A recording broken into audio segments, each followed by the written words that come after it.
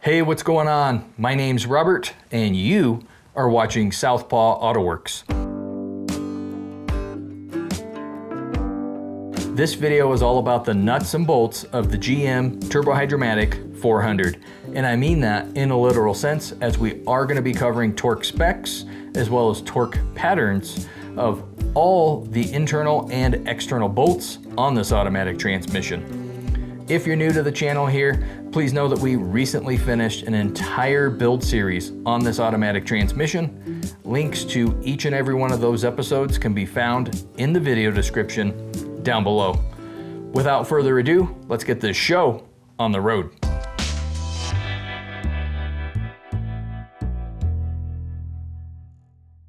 We're going to begin by tackling all of the external bolts first, starting with the extension housing.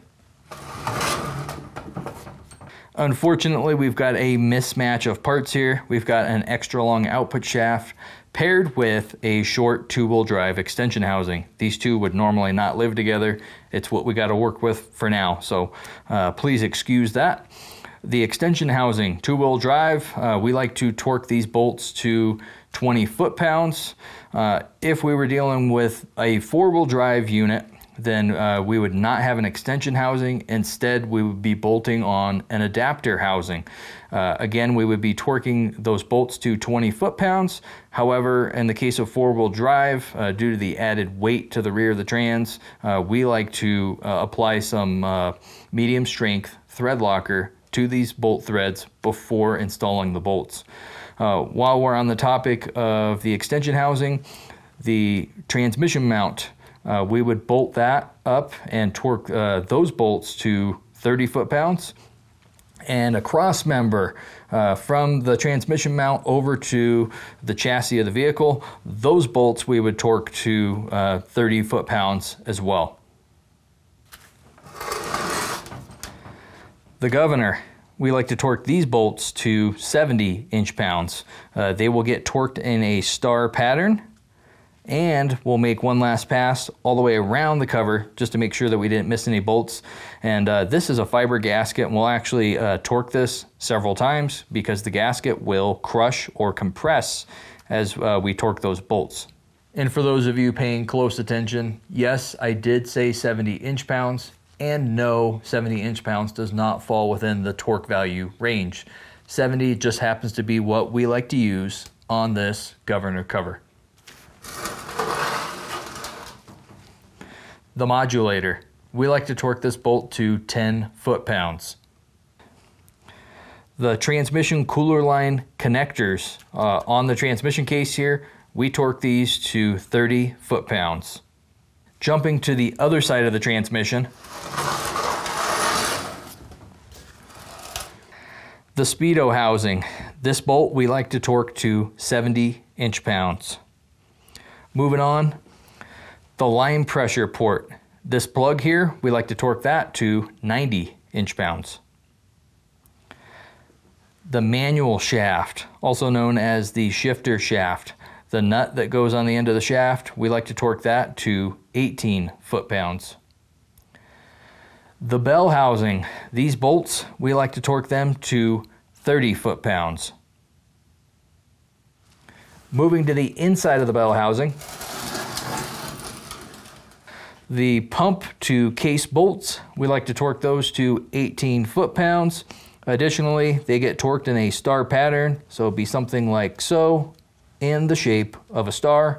When we're done, we like to make one last pass all the way around the pump just to make sure that we didn't miss any pump bolts while doing the star pattern. Oh, and I almost forgot, we like to use medium strength thread locker on these pump to case bolts. Speaking of the pump, there's also bolts on the other side of the pump. This side of the pump, these bolts here, if you're looking this up in a book or online, you may see it named a number of different ways. It could be referred to as the pump stator to pump body bolts, could also be referred to as the pump cover to pump body bolts, or something as simple as the pump halves. Regardless of the naming, we like to torque these bolts to 18 foot-pounds. We'll also use the star pattern on this side of the pump as well. And again, make one last pass all the way around just to make sure that we didn't miss any bolts. On this topic of the pump, it's also important to note that these pump halves can be misaligned, so they do need to be aligned prior to tightening these bolts.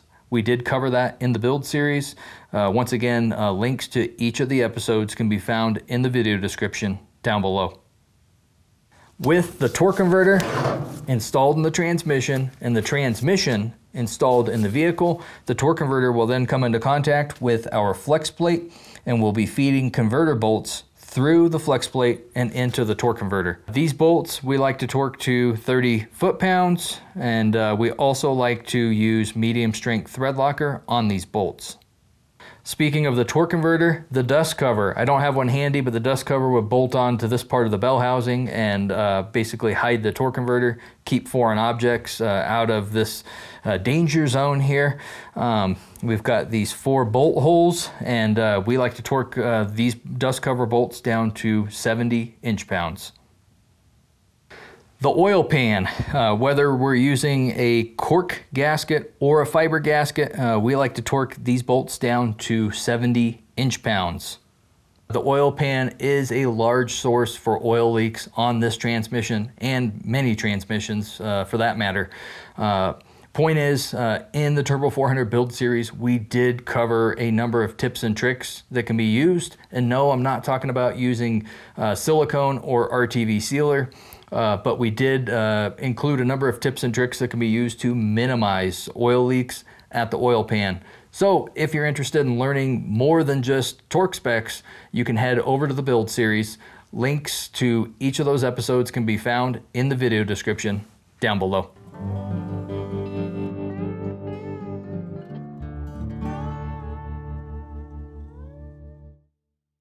The oil filter. This retaining bolt we like to torque to 90 inch-pounds. The park pawl bracket. There is no need to remove this during transmission overhaul. However, if it was removed, I'd be torquing these bolts to 18 foot-pounds. Moving on, the low reverse servo. These bolts we torque to 18 foot-pounds, and we also utilize the star pattern. So torque it in the shape of a star, then we'll make one last pass all the way around the servo, torquing each of the bolts as we go, just to make sure that we didn't miss any bolts. Moving on to the detent solenoid. Both the detent solenoid and the valve body, we like to torque all of these bolts to 90 inch-pounds.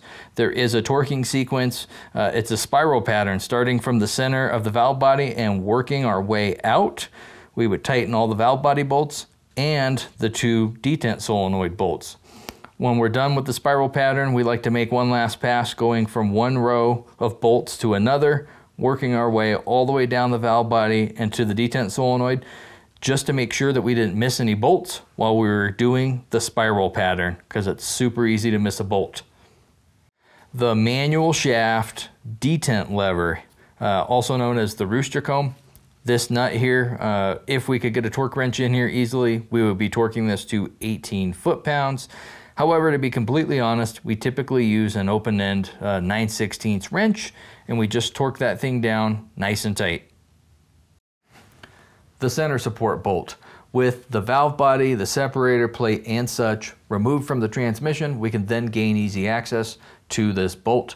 This bolt is fed through the transmission case and it threads directly into the center support, hence the name.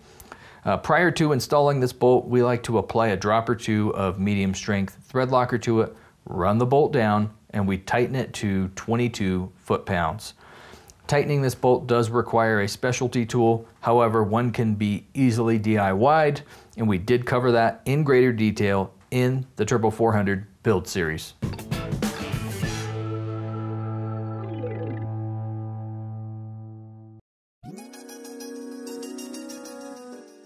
This show is a ton of hours to produce, and we could use your support. You can learn more by checking out the video description down below. So we just got done going through the Turbo 400 torque specs video. We already covered this in the build series, but this super short video is here to support that entire build series. And we've got more content just like this. For example, Turbo 400 end-play specs, how to install the torque converter, how fluid capacity levels, and how to check the fluid level on this Turbo 400. Furthermore, we also want to cover some drivability issues that may arise after the transmission has been installed in the vehicle. For example, the transmission's installed, the fluid level has been set properly, but regardless of that, the vehicle will not back up or move forward. Another scenario is the vehicle moves forward, but it will not upshift out of first gear, and that list just goes on and on. Point is, we've got a lot more in store for you. If you're new here to the channel and you have not already done so, be sure to subscribe and hit that notification bell too, so you don't miss out on any upcoming videos. Once again, my name's Robert, and I will see you next time.